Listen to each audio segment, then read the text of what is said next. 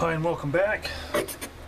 Another update on the Monogram amphibious Weasel.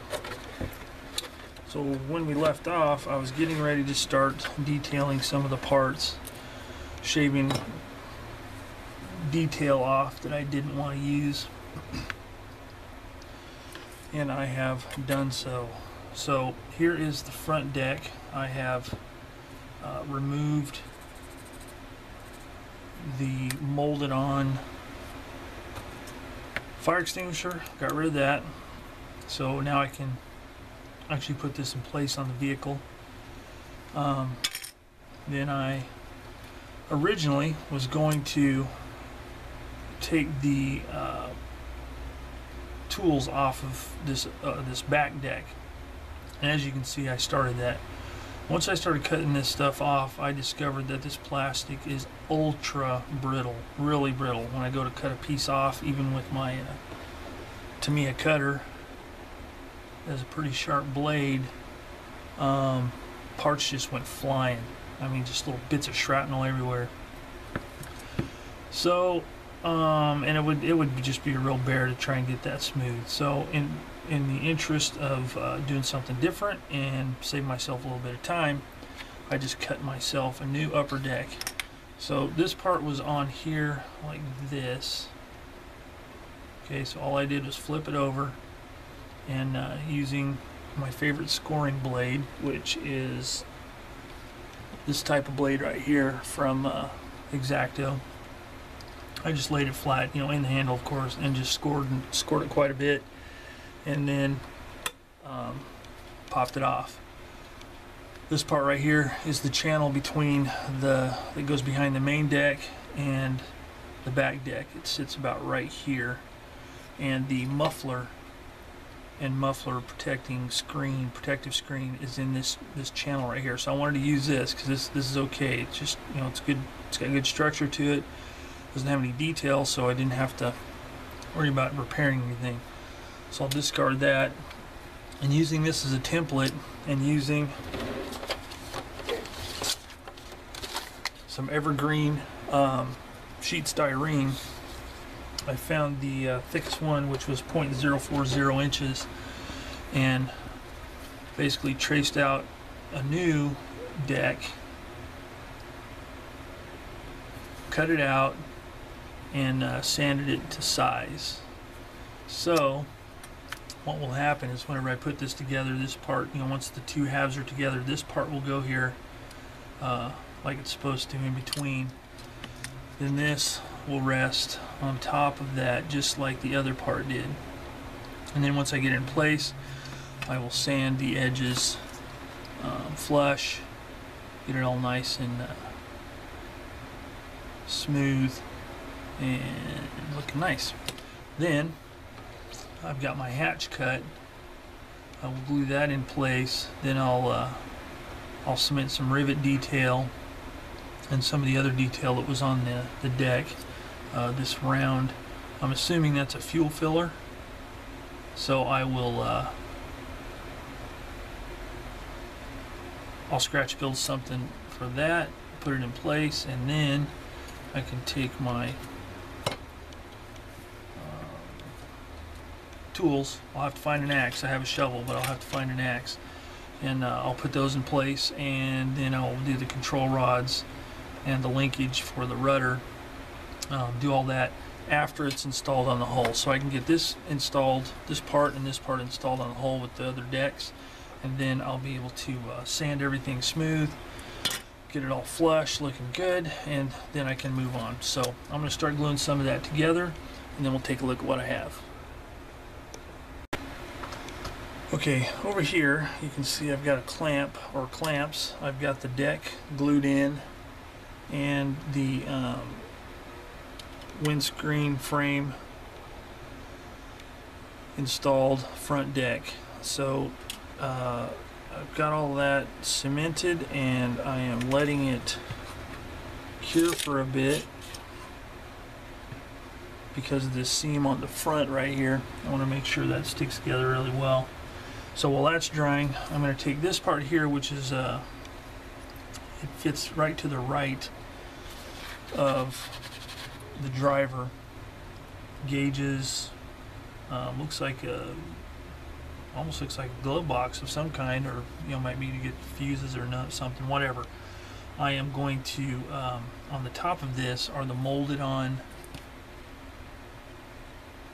handles, or loop connecting points, or whatever they're for. It's a bunch of like little, supposed to be loop handles. So what I'm going to do is I'm going to cut these off, sand all that smooth, and then I'm going to add wire or stretch sprue handles in place of these, just so they'll look a little bit better. These are just kind of, not only are they solid, but even if you look at them in profile, they're slanted that way, so it looks just kind of weird. So I'm going to cut these off, get that sanded smooth, and then see what I can come up with as far as new handles made out of something else that looks a little bit better. And while I'm thinking about it, just to give you an idea what this plastic is like, listen carefully. Hold on one second. Turn off my fan because I don't want my video to be unwatchable due to horrible noises in the background. See if you can hear this. That is some brittle plastic, and it's flying all the way across the room, so I'm going to be doing some vacuuming here soon. But anyway, it's really brittle, and that's why I opted to handcraft that instead of using the other one, because that stuff's really something. So anyway, just wanted to show you how brittle that plastic was. So I'll move on and come back in a minute. Alrighty then, so I've got the deals cut off. I'll do a quick sanding on them. But in looking through my spare parts, I have found the solution to my handles. I had an extra sprue here from my Academy M4A3 Sherman with the rocket launcher, the Calliope rocket launcher on top. And it has 3 of these handles here, which are perfect for what I'm wanting to do on here, I believe. Let's see.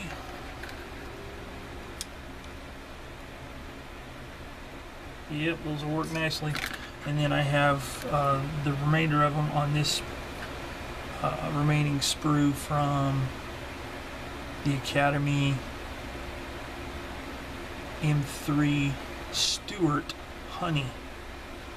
This good reason why you should keep all your spare parts, because they come in handy. So I'll be able to use all these right here, and what I'll do is these little attachment points here, I'm going to cut them off flush on the bottom, and then just glue these directly onto onto that control box or whatever that is right there, that cover. Glue those right on there. So that's what I've decided to do with that. So once I get that done, we'll take a look and see how things are coming.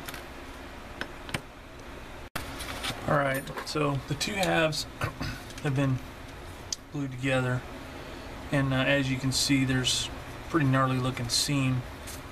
I've already started working a little bit on it right there, so it shouldn't be too bad. Should be fairly easy with the sanding stick to get that smoothed out. Same with the back, the seam right here. Underside, honestly, I'm not going to worry about it. You're not going to see it. Is that cutting corners? Yep. But nobody's going to see it, so I'm going to cut that corner. So now the one seam that I'm kind of wondering what I'm going to do is this one right in here, where this deck meets the front, the bow of the vehicle. That's kind of gnarly looking, and looks like it's going to be quite a problem to fill. So, honestly, I don't know if I'm going to fill it or not, because I'm not sure I want to deal with that much of a headache. But being the persevering guy that I am, I'm probably going to give it a shot anyway. Then I'll have to fill that one in right there, that little seam, which shouldn't be too hard. I plan on using, at least for that seam, I'll be using Bondo glazing and spot putty for that. So we'll see. And then for this one here, it's a raised seam, so that one should be pretty easy to take care of. Same with that. It's just gonna be a matter of sanding it smooth to the adjoining part. Then I got the this part here done. Got all the handles glued on. So when it goes into place right here, it'll look a little bit better, like that. So instead of just being blobs of stuff, these are a little bit larger than the original handles showed, but you know what? They look pretty swinging to me. So anyway, I got that. And again, I'm not going for total accuracy here because I'm really at a loss for finding decent photos of this vehicle.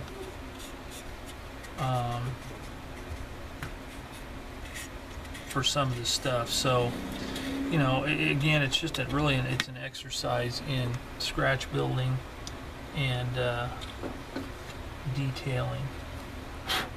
So it should turn out okay. But anyway, got that part done. So now I'm going to work on these seams for a little bit, and then we'll check in again. Moving further along, as you can see, I've got quite a bit done here. Some of the things I've done, I cut off the weird handles I was talking about, glued these on, filled in this crack, and then rescribed it a little bit. Should be able to see it a little better.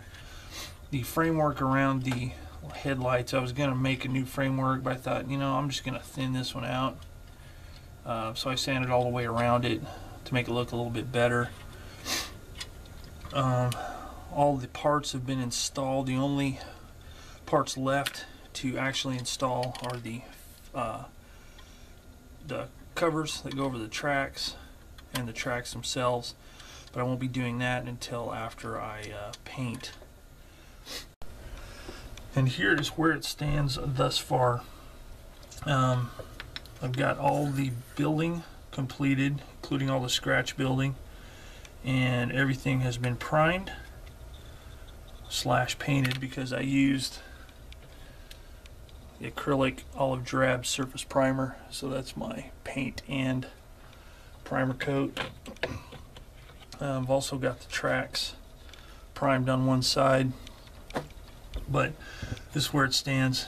The modifications I made up to this point, let's see,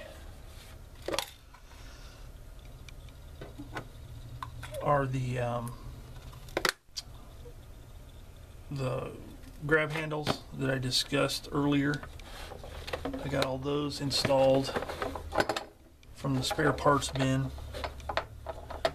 The front, the headlights, I was going to redo the frameworks on the headlights, the guards, with some photo etch, but I opted instead to sand them down and made them a little bit thinner, a little more to scale. It's pretty easy. I just sanded the outside edge. Let's see, the steering levers are scratch made because I either lost or threw away, or they weren't in the box, the ones for the kit. The exhaust, here's the exhaust here, and basically how that's going to work is this is the kit supplied exhaust and I guess the mesh guard. Let me zoom in a little bit here. That's basically it. It's this big old blob of plastic. It's got like a mesh detail to it, but the ends are totally flat. There's no detail at all. It's really, I mean, you wouldn't even know what it was unless you knew from the instructions. So what I did was I scratch built an exhaust using evergreen plastic tubing. two sizes. Got a large size, and I used a just regular one of those paper hole punches and punched some plastic, some really thin evergreen sheets. Made some ends.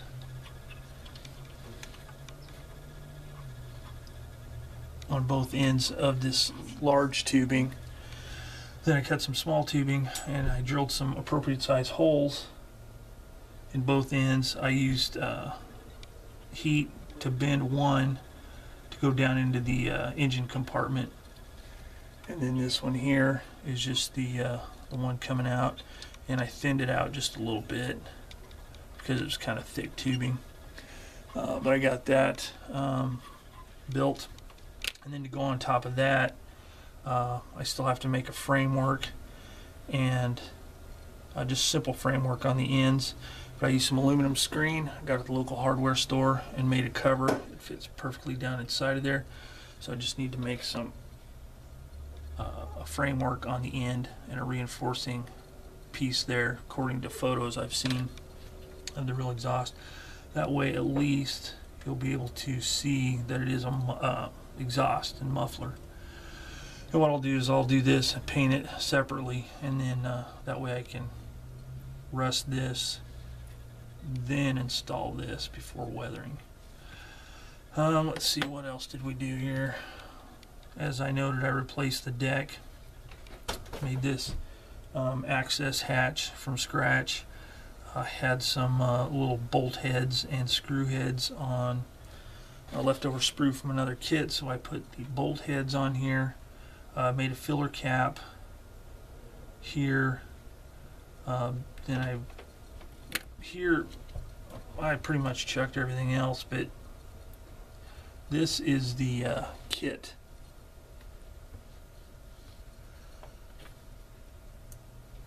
Rudder, and as you can see, it's quite a bit thicker than the one I ended up making, and really crude.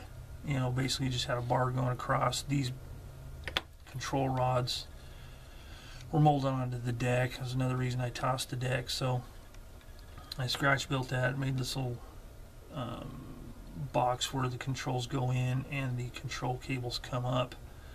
Just made that out of a piece of scrap box, something I had in my kit, in my spares. Chopped that off, stretch sprue, control rods, then all of this linkage here. I scratch built all of that.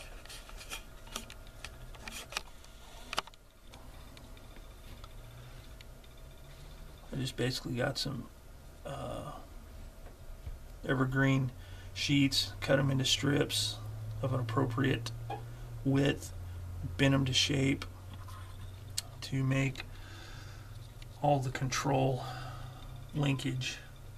Then I used on this part right here where the rod goes through, I just used some leftover photo etch fret, cut that, rounded it, drilled some holes, and made a bracket for the rod to go through. Then I got some more plastic, scratched, cut that down, rounded it. I'm going to install, I almost forgot, but I need to install some little bolt heads on the inner and outer edge of these parts here. Use these as a template because the outside shape is good, it's just the thickness was bad, so I used that to make a template on some more thin styrene sheet. Cut those, use some stretch sprue and bend it to make the actual brackets that they're attached to. So that is it so far. So it's painted, I put those bolts on, and finish this up, get it painted, and then I can start weathering.